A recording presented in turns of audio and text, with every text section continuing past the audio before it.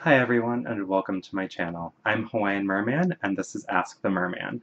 So a little bit of background. I am a marine biologist by profession and in my free time I am also a merman. I figured I would bring some of Hawaii's local animals and share them with you. So for all of you who don't get a chance to visit them or to visit Hawaii, here is one of our wonderful creatures. So this is a sea cucumber called Ophiodesoma spectabilis. Now, it might look a little bit weird, and it does differ from a lot of normal sea cucumbers.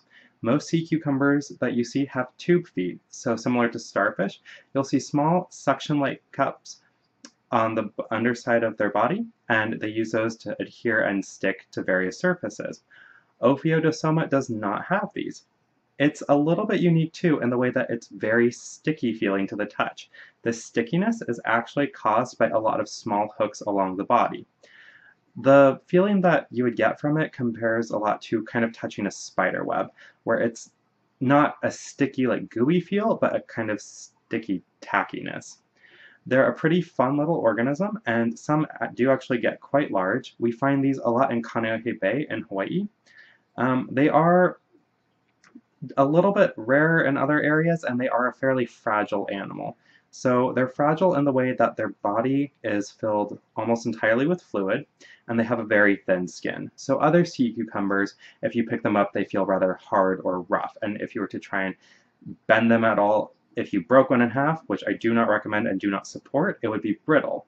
However, with Ophiodesoma, even the act of lifting it up out of the water can cause its body to split in two because its body is so thin. It feels very similar to a soft plastic bag filled with water when you lift it out of the water.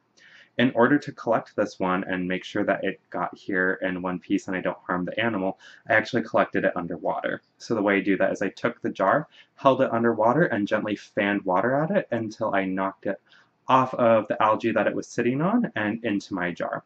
It did take a little while. It kind of touched my hand a few times and got very sticky and did not want to let go, and I had to be very gentle with this animal. I will be returning it to the wild after I'm done sharing it with you guys. So that's just a little bit about Ophiodesoma spectabilis. The common name for it is the conspicuous sea cucumber. You do see them in very large congregations. If I can get it to show it off for you, and I believe it had it out earlier, you can see its feeding apparatus, which is part of its mouth, which is this wonderful feathery-like tentacle structure that you see over here.